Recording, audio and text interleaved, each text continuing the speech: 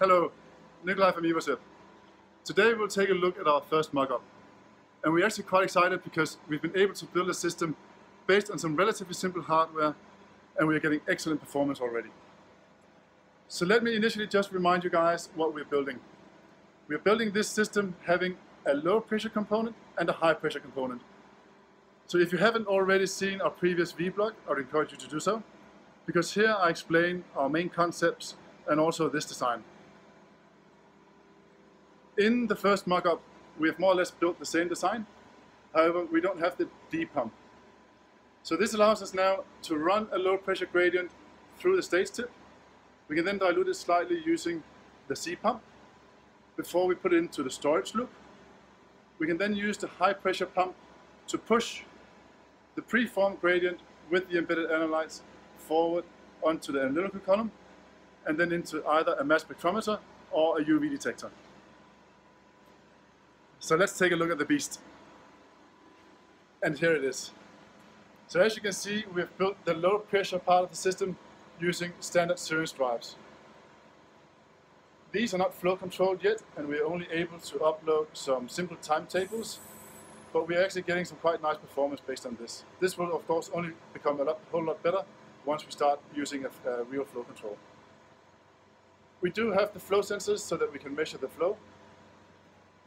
We have a degasser to degas the solvents.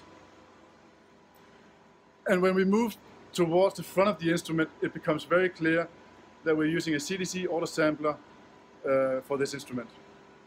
However, we've had to modify the tool quite a bit to accommodate the tips located down here in the tip tray. And this allows us now to pick up these tips individually one by one, place them into the receptacle, and push a gradient through, dilute it slightly before we push it into the storage loop. We can then use the high pressure pump located down here to push the preformed gradient with the embedded analytes forward and onto the analytical column and then into the mass spectrometer or the UV detector. So let's take a look at some of the data. These are the flow profiles from the low pressure system. And as you can see, they're quite noisy. However, it's obvious that the pumps are doing what they're supposed to do.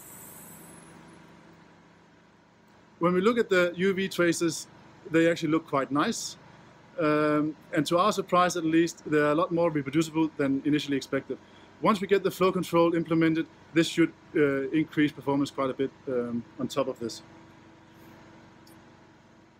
For the chromatography, it also looks quite nice, and it's definitely good enough for us to start working, and we've already been able to verify that some of our main concepts work very, very nicely, and especially this dilution strategy seems to work surprisingly well, and we're getting a lot of very promising data from this.